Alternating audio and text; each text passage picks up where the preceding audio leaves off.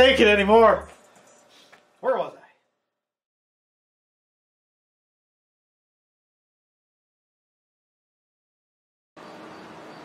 So gravel mill, I'm going to take some off the top. As long as I'm within range of my center line of the lathe and have enough meat for screw threads, I'm golden.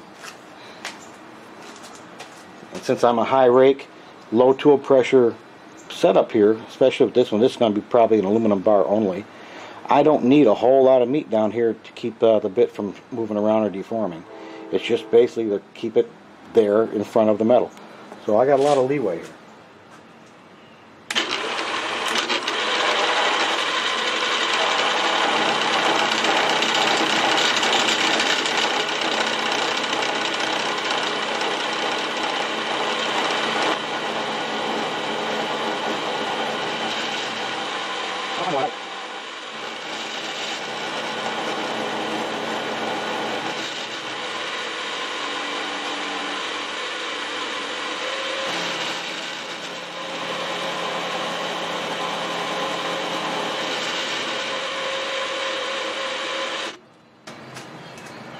Okay, again, why am I taking off that top of the metal?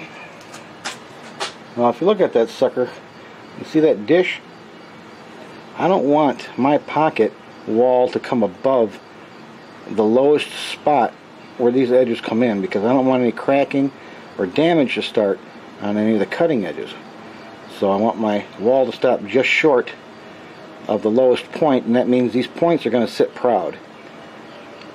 So I need to make sure that proudness there of that tip is still going to be below center line, so I can do adjustments for the lathe.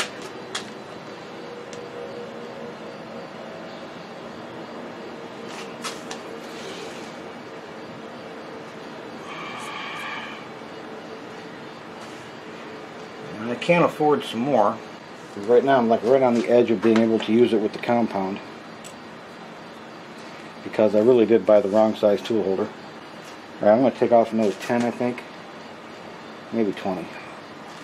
Now that was 60 there. Let's go to 80. Yeah, for my comfort, I'm going 80.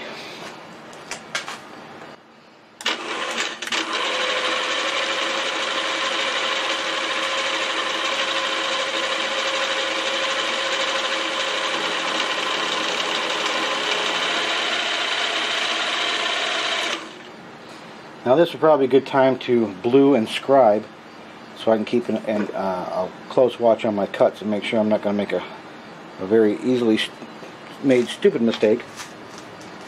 I'll take this down 5 degrees, this down 5 degrees, and then get away, narrow the waist down on the tool, which I might wind up using a bandsaw for to get the majority of that off.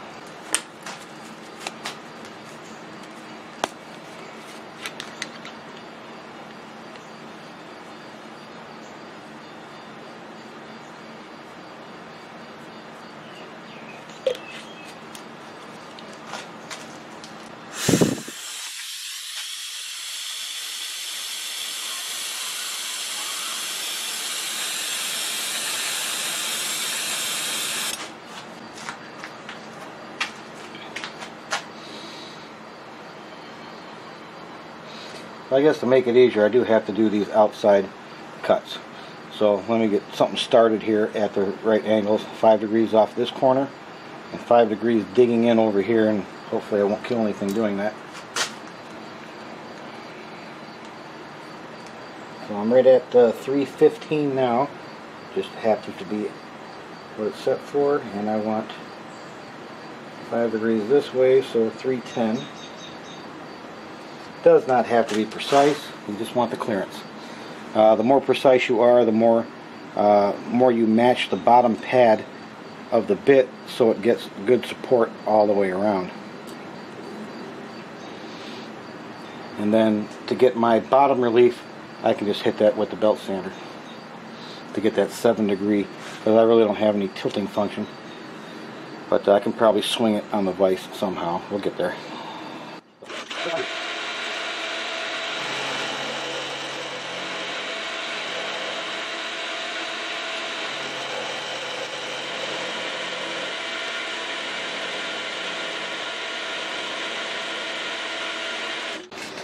Took a bunch of spring cuts in there because this machine is not rigid by any means.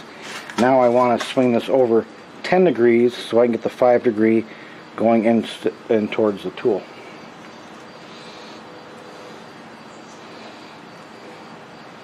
It'll be right about there. Yeah, that's going to be a little trickier. What you going to do, right?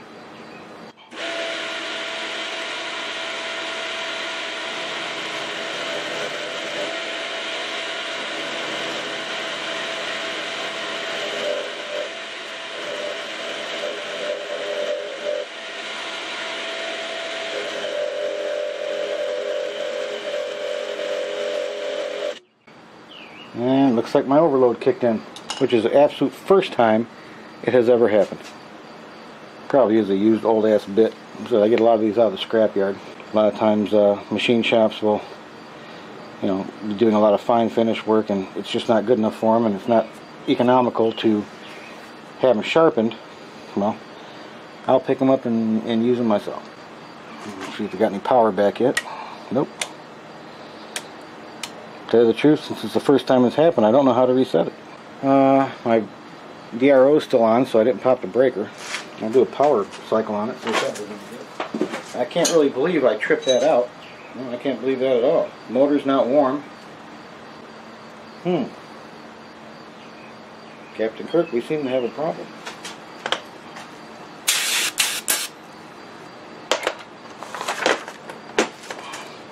So now I've got this pad taken down, and I have the front angle and the side angle taken care of.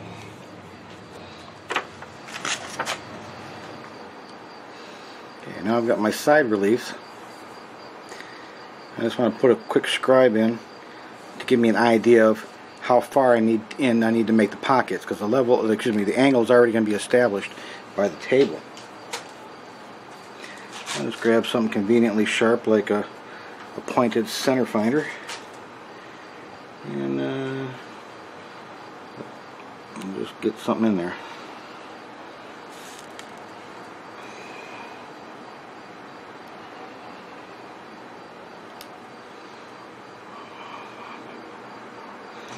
And then over here will be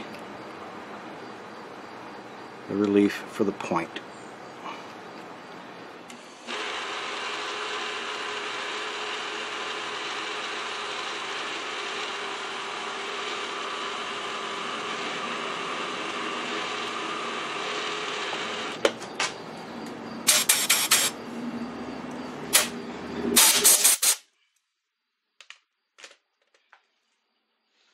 Probably a little on the big side.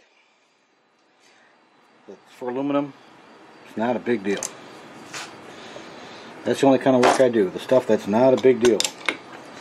I'm not ready for precision shit yet. Did I just throw my mill on the floor?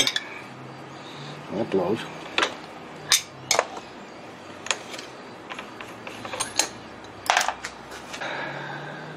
Now let's see how close I can get with a 1/4 inch rougher.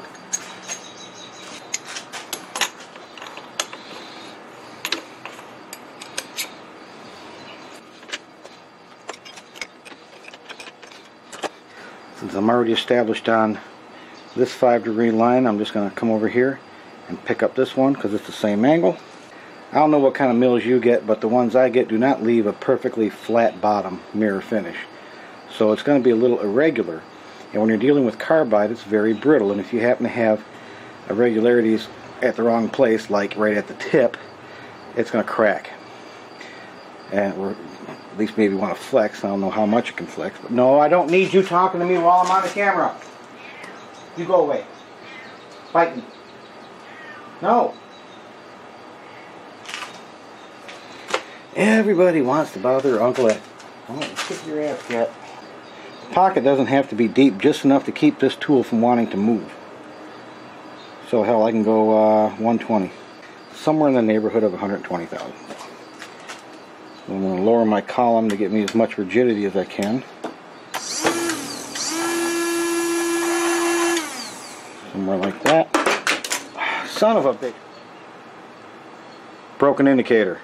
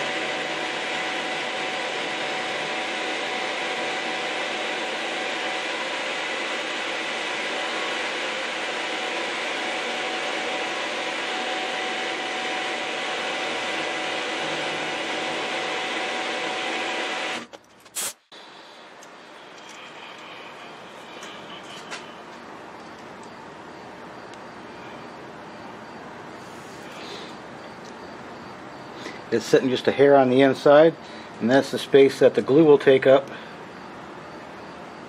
when I set it in place. And now I need 7 degrees on the nose.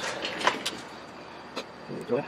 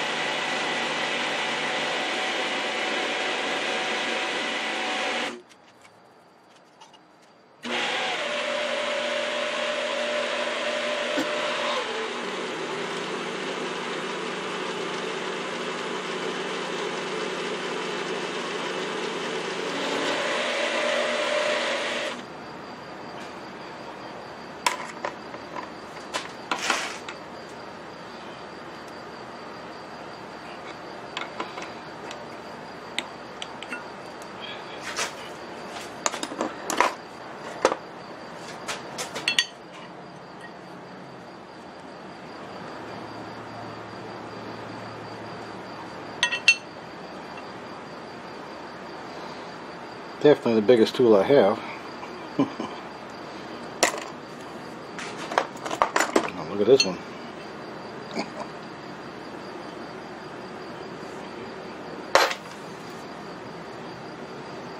My machine, 4 inches should be good.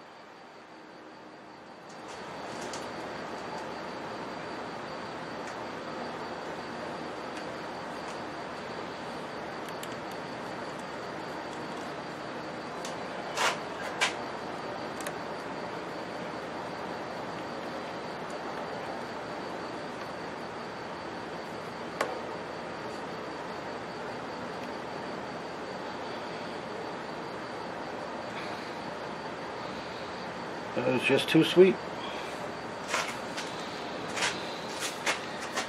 There we go. If I can make them, you can make them.